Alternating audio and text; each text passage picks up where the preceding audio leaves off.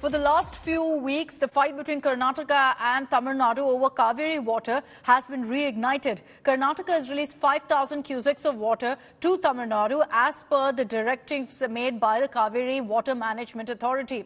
Now, Karnataka Deputy Chief Minister Shivakumar said that the government will be appealing against this in the Supreme Court to reduce the amount of water they've been asked to release. But what are the political repercussions of this kind of a showdown between the DMK and the Congress?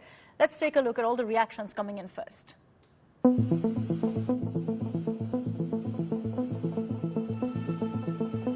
The Cauvery water war escalates. Karnataka on Wednesday released 5,000 cusecs of water to Tamil Nadu after a directive from the Cauvery Water Regulation Committee.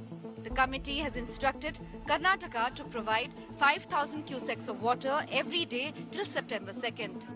The Siddaramaiah government, facing the anger of farmers in the state, claims it is working on reducing the quantity of water released.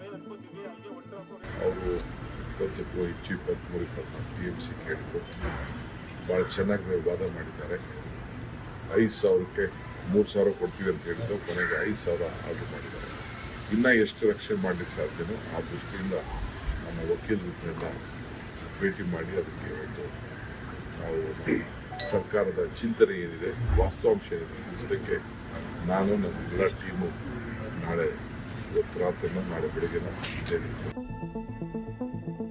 The BJP has slammed the Karnataka government for releasing water to Tamil Nadu.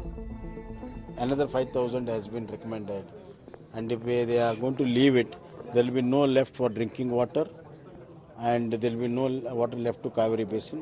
This will affect the state, especially Bangalore and other townships in Cauvery area, and the farmers of Cauvery.